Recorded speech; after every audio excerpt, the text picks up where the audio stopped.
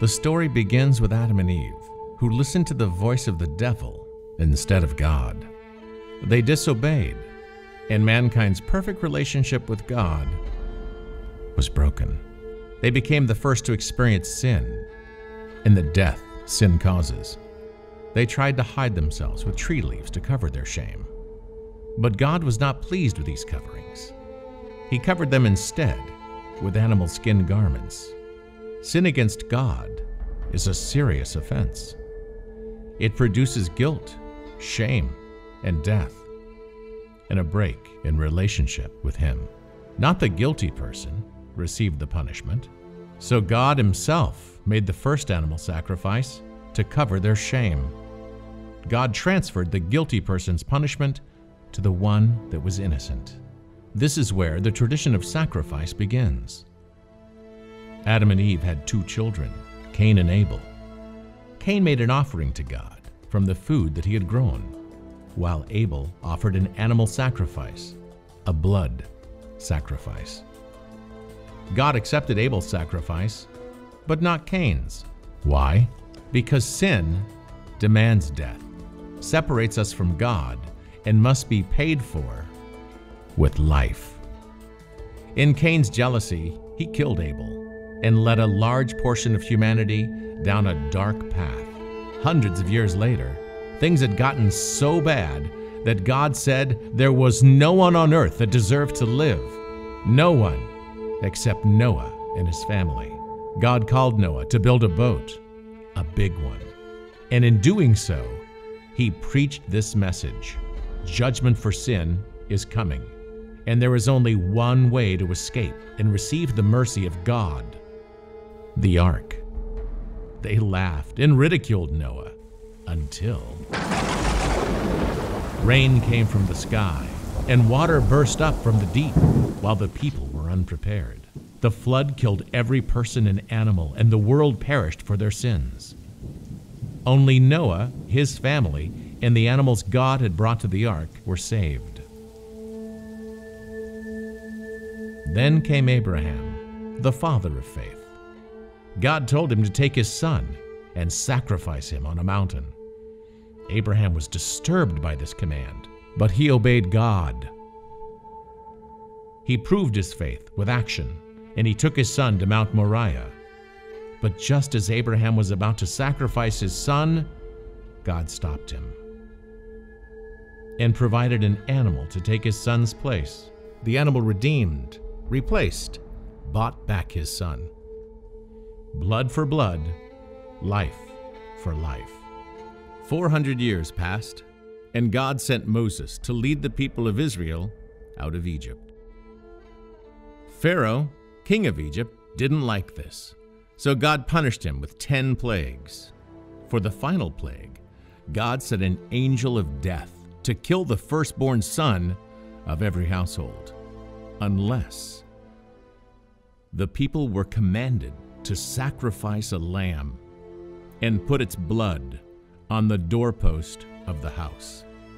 If the angel saw the blood, he knew the children inside had been redeemed by sacrifice. Both Jew and Egyptian, slave or freeman, if they obeyed the command of God, their child would be saved. If not, that night it happened, just as Moses prophesied, and a great weeping went up all over Egypt, in any household that had refused God's mercy by sacrifice. Later, Moses gave the people the Torah, in which God prescribes a ritual for covering the sins of the people. The offender brought an animal sacrifice to the priest. He laid his hands on the head, symbolizing his own sin and shame had been transferred to the animal.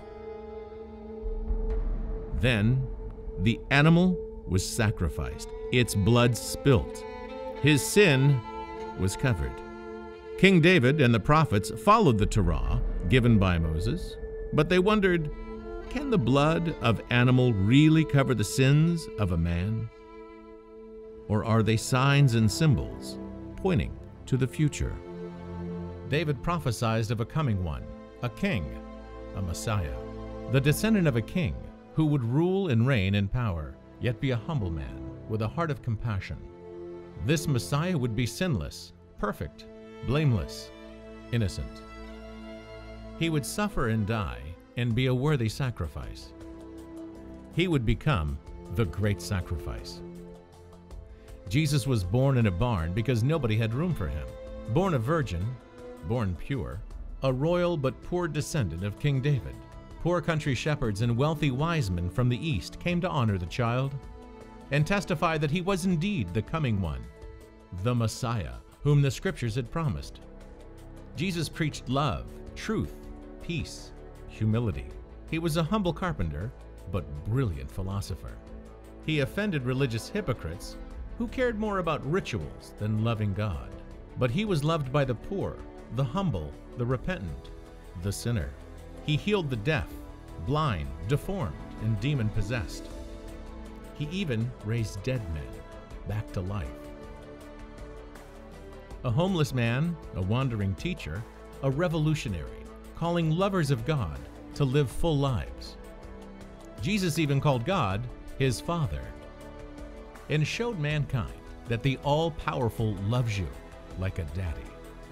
God wanted to relate to humans as his children, but there was a problem. They were still sinful, and God was holy. Man's sin, starting with Adam, had separated the people from their God, and the Messiah knew what he had to do to bring them back. Prophet John the Baptist prophesied of Jesus, saying, "Look, the Lamb of God, who takes away the sins of the world." Jesus was the Messiah, the chosen one, chosen to become the great sacrifice. Having never sinned, he was holy, pure, perfect, and worthy to pay the price for sin. The innocent one in exchange for the guilty, the holy one in exchange for sinful people. He did this for his Father to pay the price for mankind's sin, to free them from their slavery to sin, and to restore to them what Adam had lost, a perfect relationship with God. Jesus died on the cross not because of the Jews nor the Romans, but by the hand of God, his Father. God sacrificed Jesus to fulfill what was written by the prophets, that he would become the Lamb of God, who takes away the sins of the world, yours and mine. But he didn't stop there. 3 days later, God raised Jesus, the Messiah, from the dead as a promise to those who would believe in him. They too shall rise again to eternal life. After this, Jesus promised his disciples that he would return again, but this time as judge and king. The Messiah is God's gift to mankind, that they would not die in their sins and be separated from God, but by receiving Jesus' sacrifice, they could be restored back into a perfect relationship with him. But like any gift, it's not yours until you take it. When God performed his sacrifice, he had the name of every person on his list, past, present, and future. Your name was on this list too. Why did Jesus have to die? Isn't the all-powerful God able to forgive sins as he pleases? Yes, he can. But God is holy and just. His holiness separates us from him, and justice always requires a price to be paid. He needed a perfect, sinless sacrifice to wash away your sins and make you clean again. Just as the great sacrifice provides forgiveness for the guilty, the gospel provides restoration and victory for the defiled, ashamed, and defeated soul. If you pray this prayer from your heart and begin to follow the commandments of Jesus, you no longer need to fear the day of judgment, but you will know for sure that you have a place in paradise. Your eternal destiny will no longer be decided by what you can do for God, but what he has done for you. You can pray this right now. Oh God, I confess to you that I am a sinner and that I deserve to be forever separated from you when I die. I thank you for demonstrating your love and mercy through your sacrifice. I thank Jesus for taking my sin and shame upon himself, along with my punishment. I believe that it is through Jesus that I am able to be forgiven of my sins and come to live with you in heaven when I die.